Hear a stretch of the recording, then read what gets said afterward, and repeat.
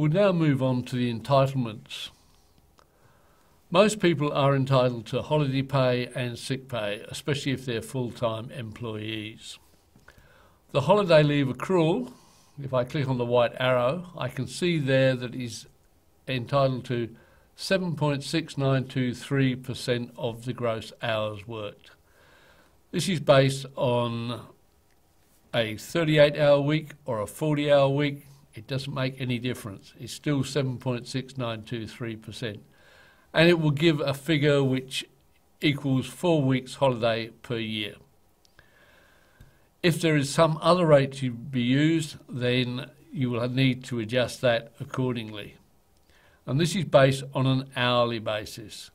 If you have people who are on a salary basis, where they don't have gross hours put in, then you will find that nothing gets calculated.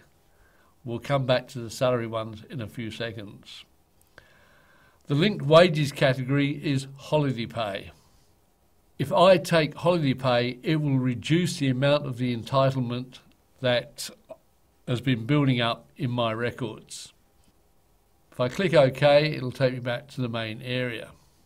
I also have sick leave accrual. And this is equals 3.84615% of my gross hours.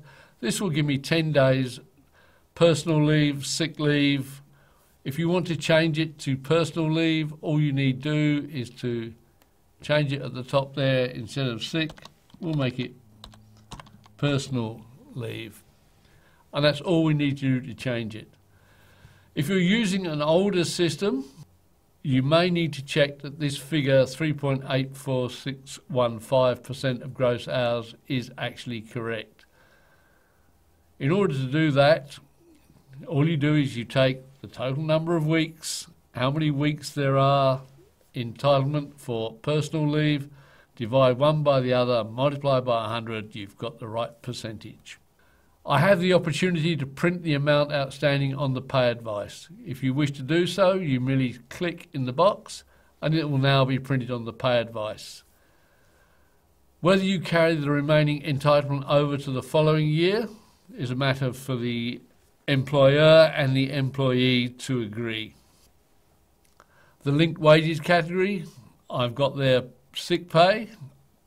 I might leave it at sick pay, that's what comes up. Click OK and it will take me back. Now these will actually calculate the amount of sick pay and or personal leave and holiday leave for an hourly paid person. If I wish to have it for a salary pay, I need to click on New and add a new entitlement, holiday leave accrual for the payroll people. And this will equal an amount per pay period. If I've got monthly salaried people, and this is where I'm basically going to do it, I might actually specify up here that it is for monthlies,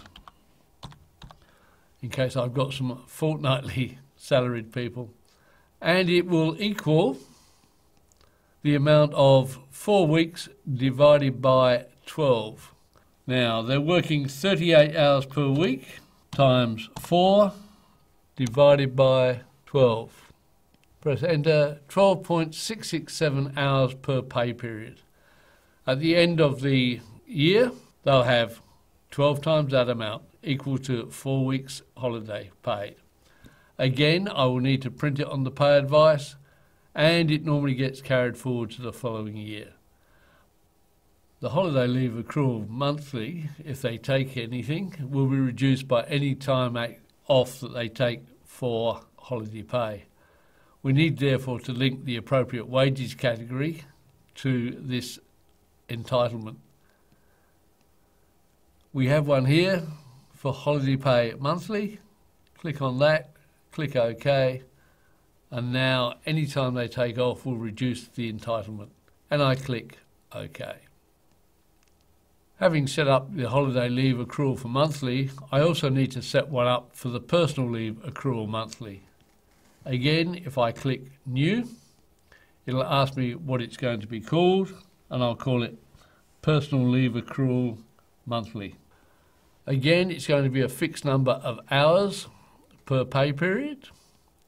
and it equals, we're normally entitled to 38 hours per week, and 2 weeks is the amount of 38 times 2, and that's entitled over a whole period of 12 months. So I'll divide it by 12.